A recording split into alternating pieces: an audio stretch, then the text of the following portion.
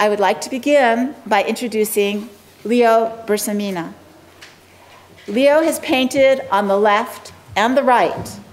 A San Francisco native and graduate of San Francisco State University, he headed east for his MFA at Yale, where he received the Phelps Burden Memorial Award for Distinguishment in Painting. And then he stayed east, living in New York. But Bersamina did come back to California, teaching here at UC Berkeley, at Stanford, Santa Rosa Junior College, and currently at Diablo Valley College. Pursuing painting, photography, collage, sculpture, and installation, Leo Bersamina has exhibited on both coasts and in Italy and France, in Pont-Aven, where he also taught. His work is in corporate collections, including Microsoft, and in the public collections of the US embassies and the Oakland Museum. The recipient of the Wallace Alexander Gerbaud Award and a finalist for the Insight Award of the San Francisco Museum of Modern Art, Leo Bersamina's multifaceted art practice, which is represented by Paula Anglin, plays between formal abstraction and the natural world to reflect cultural identity.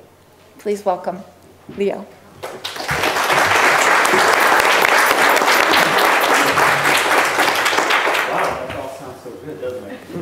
Someone else. You know, when you look ahead, especially if when you're younger, looking ahead, the path doesn't seem quite as clear as looking back. But I made some good choices. I made some bad choices. And we'll speak to that during the day. And you know, when I'm asked to speak about my work, I'm often actually a little embarrassed to talk about it in some ways, in that it's sort of, you know, most artists, they have their work and it's a very clear path, and I'm one who likes to sample. So oftentimes when I show my work, it seems a little bit all over the board, but that's just the way it is. UC Berkeley I hold dear to my heart. It's one of the place where I got my first major break in terms of teaching. I love the student here, and I love the proximity to the tennis courts as well. Oftentimes I would look out in between crits, and there was a graduate student here when I was teaching here who also played tennis, so we would sneak out in between critiques, and so I remember that fondly. Joe McKay, I don't know if you guys remember Joe. But you know, I was having a conversation in the lobby earlier, you know, about the different types of students that one comes across when they're teaching, and being here at UC Berkeley, you know, of course, you know, I want to talk about my art, obviously, but I can't help but to think about my life as an educator as well, being that this is, you know, the first major, you know, institution where I taught, and you know, currently I'm teaching both at Diablo Valley College, which is, if you don't know of it, it's a junior college nearby, where it's actually the biggest feeder to UC Berkeley, great school. And I also still teach adjunct at Stanford. And I do that because I obviously like teaching, because I'm driving to Stanford, and I live in Marin, and I'm driving out to Diablo Valley College, and you know, there's this big triangle that I do. Ooh, careful. So I was asked to compare the Stanford and the Berkeley student, and I love telling this story to my Stanford students. You know, the difference between the Stanford student and the UC Berkeley art student, and in a nutshell, I'll boil it down to something very simple. The UC Berkeley student is not afraid to make mistakes and to challenge themselves in a way in which they feel uncomfortable. And I think as an art instructor, there's something very refreshing about that. And the Stanford student, to me, are there any Stanford graduates in there? They tend to want to do things, they want to know how to do things the right way, the best way, and the most efficient way. And oftentimes, that's not part of the creative process, right? The creative process needs to allow for mistakes and self-exploration. So there it is. The UC Berkeley student still is my favorite student to teach, and I will always hold this place dear to my heart. So I think I've warmed the audience to my favor, and on that note, let's look at some work. So I'm going to show you sort of a sampling. Obviously, does that work? Yeah, okay.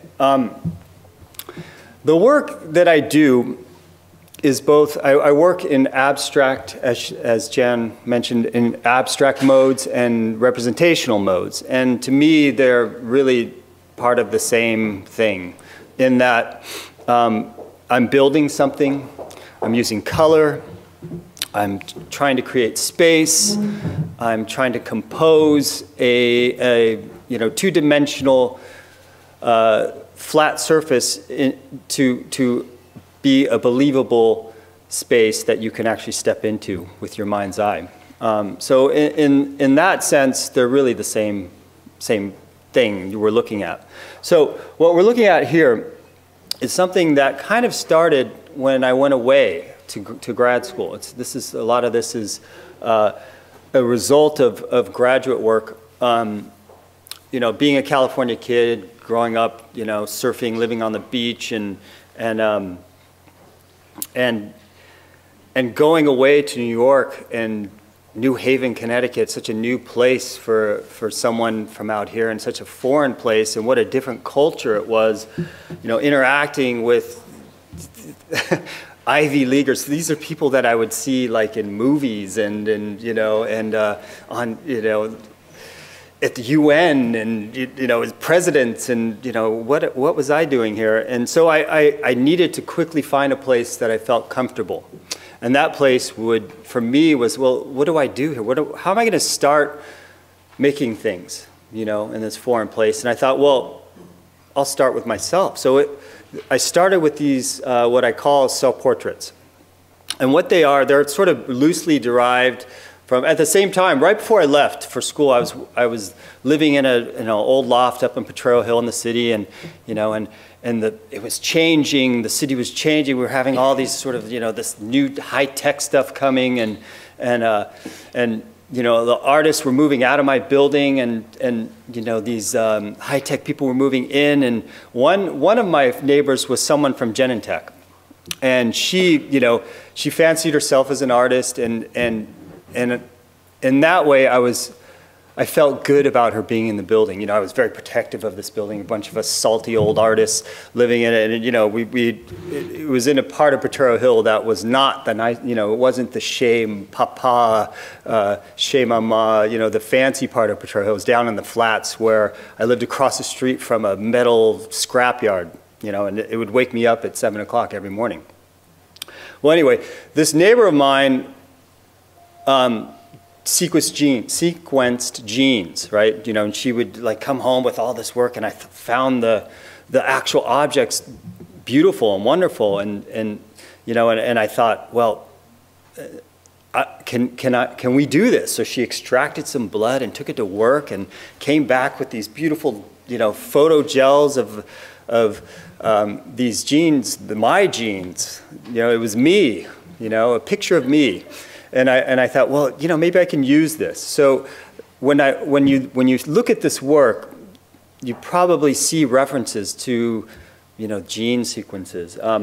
And what looking at this painting up here, what they actually are photos and photos from places I had been, the blue in the strands, and oceans that I'd swim and surfed in, the blue of the strands. And for me, that was part of, what makes us who we are. Where we go, when we travel, what we think about. It's not just our education or, or it's our experiences. So I would try to like take this kind of ethereal thought and try to make it a little more concrete for me while keeping the language open for people to interpret the work as however they seem fit.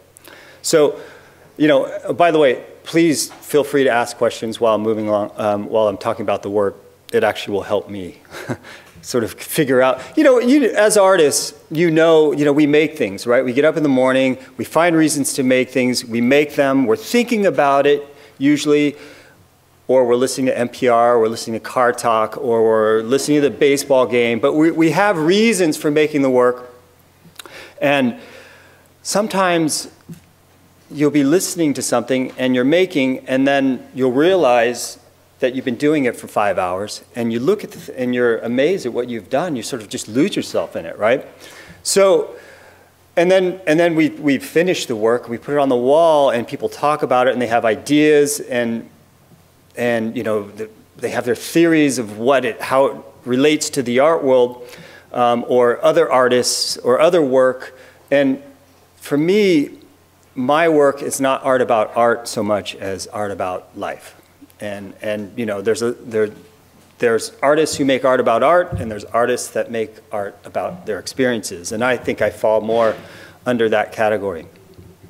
And that painting, just for reference, is about 4 by 6 feet, 4 feet tall.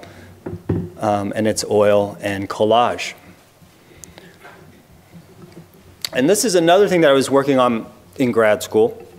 And what I did with these, they're actually self-portraits, they're photo and paint, but the spirals are actually photos that I took of myself, of my skin, in various lighting situations. Okay, so the blue, the cool ones are probably under fluorescent light, okay?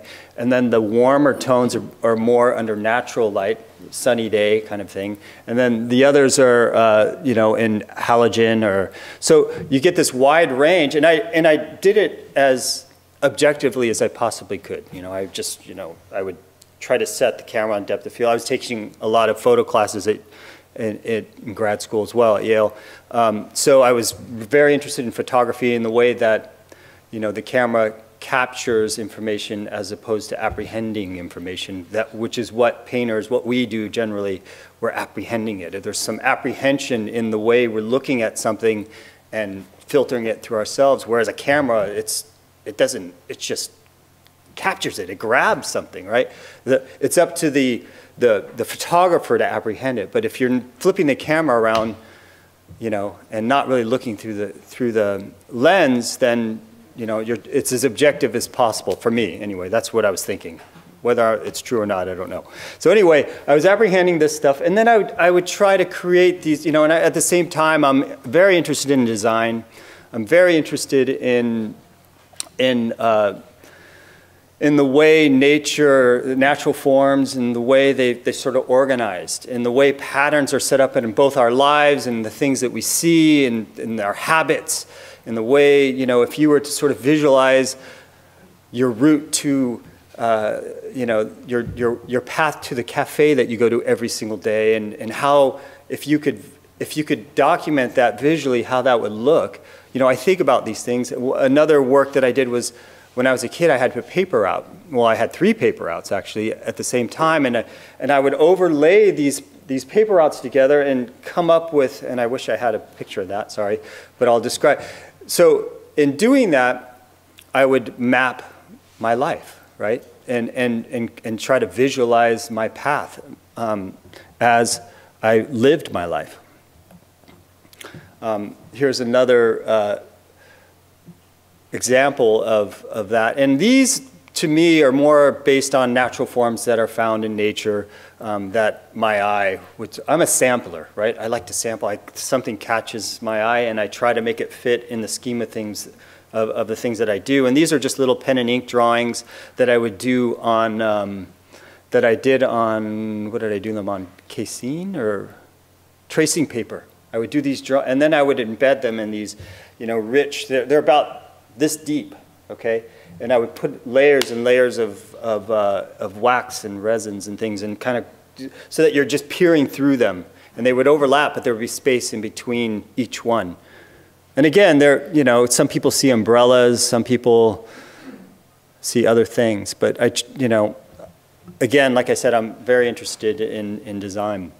This is another work, similar to the other, but with this, I did something a little different and maybe a little hokey, but I thought it was intriguing nonetheless. When I first saw that gel with the sequenced genes, they're semi-transparent, right?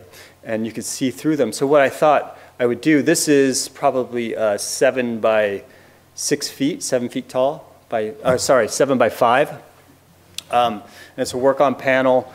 And I started getting into the idea of what I did was when I installed it in the show, I made this, there was a window in the room, and we built this wall, and I cut a hole out, and during the day, the light would pass through the back of the painting. And it was pure accident. And in doing that, it would change during the course of the day, but the light, it would glow from within. And I thought that was sort of an interesting effect, both visually and optically, and also conceptually. I thought, the light passing through us as well. Kind of the same idea, but changing the composition, the idea of capture and release, and how, how I could try to create a series with this idea in mind. And creating a series for me is probably the most difficult thing, because I lose interest very quickly in what I'm doing, and nothing is, as soon as I make it, I think I can make it better, right? I don't know if you guys are that way as well. And again, working with the same materials and just changing the palette to sort of create, color relationships and value relationships. They're fairly, when you look at them, there's the idea there's space, but I try to create them so that people, a language and such that people can interact with them without having to be told what it is. But it's so interesting to know what it is. Is it? Sometimes it's such a letdown to know what it is, and I worry about that sometimes. So that's nice to hear, that it is interesting, because I feel, I put a lot of thought into what it is. Again, these are all using those, either it's photos of my skin, or photos of places I've been, or oceans that I've swam in, like I said, or beaches, sea, land. It's like, there's all sorts of information happening in there. And again, they're very deep and rich. And this one was based on a high tide and low tide chart for the year I think it was 2005 when this was made. So, again, trying to take things that I use every day. I use a tide chart when I want to check the surf, or when I want to go fishing or diving or whatever. It's something that I use, and it's something that we also, our lives and our bodies are, we are affected by the tides, And this is just a sampling of things that, through teaching has actually been very enlightening. Before, in grad school, we talk about why we went to school, and as a young artist, you want to be an art star, and you have all these plans of making it in New York, or at least, some of us did. I know a lot of my schoolmates at Yale did, and some of them did make it big, and whatever that means. But, going back to teaching, it was really refreshing to just draw and make and get back to the basics and basic materials, and using things that you sort of discarded as a conceptual painter, things like gouache, and charcoal, and and it was just enlightening to go back to those materials and start making things using those materials and getting back to the basics in that way. Teaching to me is really fed my creative process in a rich way. Yeah, it takes energy to teach, and I come home and I feel like I've been building a house all day. It's just like you're giving to your students, and you're getting excited about their work, and you come home and can be tired, right? And yet you get up and you do it the next day, you know? And then in summertime, you're thinking about those light bulbs going off, and you know, and it makes your studio practice that much more important, you know, being in the studio. When I was just a working artist, to me it was sort of, I kind of lost sort of ground a little bit, like, you know, there was no tension other than when you're in the studio. There's no, and when you teach, there's something that you're kind of butting up against, and I like that in the practice. And like I said, I was getting interested in photos and the way photos, photography, again, the way it captures the image in a rich way. And then I would paint over them and try to create like sort of a dialogue between the paint and the captured image. And you know, these are just colors that I would see, I would sample from the places. This is actually, and the photos, the places that I would take, you know, in the dark room, I would treat it sort of like a painting studio. You know, I didn't know what I was doing in the dark room. You know, I had been taught the very basic darkroom skills in terms of color. And, you know, my photographer friends and fellow students would just like roll their eyes and go, what are you doing in there? What did you do to that print? And, you know, this thing was just a little 35 millimeter negative that I blew up to like 7 feet tall. And you're not supposed to do that, right, as a photographer? But, you know, I wasn't interested in photographs. I was interested in experiences, you know, more than and not to say that photographers aren't interested in that, but as a painter, I think I was more interested in sort of the idea that, you know, at the time, photographs were being exhibited the scale of paintings, and I was playing with that idea as well. And I would cut them up and put them back together, you know, and create sort of a bend. I would take pictures from two different perspectives and then put them together and try to bend the eye in a way that was kind of low tech, but had a conversation with the digital world and the digital information. Yet, you know, this is like basket weaving, really, you know, in a way. So the idea of craft and high art sort of came together, and I was always interested in craft and crafting things and making things and designing things, you know. And I think it's important for me in my practice that design plays a major role in the work, in that, you know, you're breaking things down and putting them back together again in an organized manner. And then not only was I interested in the way they came together optically, but also you know, tactically as well, the way they, you know, I was thinking of like a physical memory of a place, right? And this photo, if it helps at all, it was taken on a trip to Fiji, and when I think of that trip, I just think of me.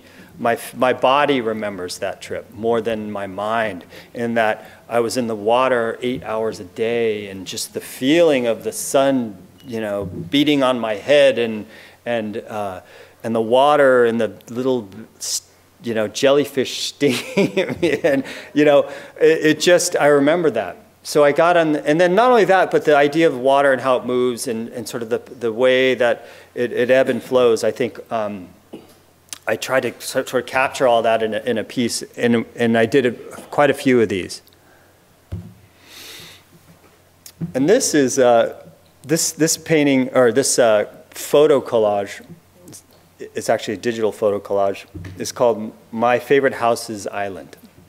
And on this island is every house that I lived in my entire life. And they're all stacked up, and minus a couple that have been torn down. But I also did a drawing based on this imagery called 38 Houses in 42 Years, something like that. And what I would do is I would take, starting with the first house that I lived in, I would draw it, and then I would erase it, so that it would just be a ghost drawing, right? The residue of that drawing, and then I would draw the next house over it. So in time, it was, and then I left the last house on the drawing, but you would see all the other houses behind it.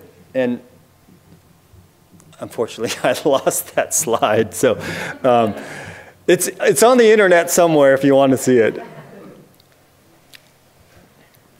So something, you know, I had something happen in my life where I lost someone dear, and I started seeing the world and seeing through my eyes in a very sort of rich, light way, like where there was light everywhere, and there was a certain clarity to the way I interacted with my world, and other things were going on in my life where, you know, both really sort of rich and enlightening and lovely, you know, and sad too. There was a certain somberness to it, but at the same time, I felt like for the first time in a long time, I was actually living, you know.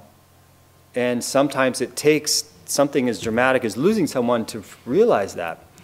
And through that experience, I wanted to make work that spoke to that, but wasn't totally about that, you know, so that you, the viewer, could find meaning or some sort of pleasure or satisfaction in the imagery. And not only that, I wanted to get back to, you know, the basics in terms of drawing and painting representationally. So I got back into that again. And as a result, I made a series of these works, which often are called, this is called Everything All Over at the Same Time. And I met someone in my life too who, you know, shared a passion for the outdoors and doing things like skiing, and to me it was like, why not? Why can't I? There's no reason not to make work about this, because it's me, it's part of me. So there were these works that I just, you know, I found extreme pleasure in making. And it's sort of hard to talk about because I'm still in the middle of making these, you know, and I haven't quite processed what they mean yet, but at the same time, it's kind of clear. It's sort of about that moment when, especially, this is called Sea Ranch. This next one is called Incoming. It's the first one I entitled Incoming Down Under. I had taken a trip to Australia, and you can see that Norfolk pine is prevalent all over, you know, the South Pacific. But anyway, the idea that there's a certain time of day when you're driving or you're walking or you look up and the sky is just a certain way where it makes you reflect on not only the day but your life. And so I try to capture that moment, and it's usually at dusk or dawn, I've found. And you know, it's when your mind can really find clarity in things that you've done and people that you've been with, and you know, and this actually was, I came to this image driving home from Stanford one day. You know, I was driving home and I was heading towards, you know, 280. I look up and the sky is doing this. I swear it was doing this. And you know, so I just whipped out my iPhone and I took a picture of it, and you know, and it turned into this painting. And you know, and it just kept happening. And then you know, we travel. Travel does this too, right? Not just that time of day, but traveling, your senses are at their most, you know, they're peaked up, right? And you're observing everything, and you're smelling, and so this is from a residency I did in Italy, in southern Italy, Basilicata, and this was looking out from the studio. And I couldn't bring a lot of materials to this for you know, because we're flying and you can't pack a lot of stuff. So I would try to break down the paper and, you know, and this is more of the same, really. The last few are kind of speak to what we're talking about. And then I started inserting landscapes to get a little more literal, right? Tops of buildings, and these are all from my neighborhood, just driving around, you know, looking up. They're all on paper, yeah, all on paper. And then I would come in and I would start using the idea of the photograph as well. I would paint on some photographs. And here's another.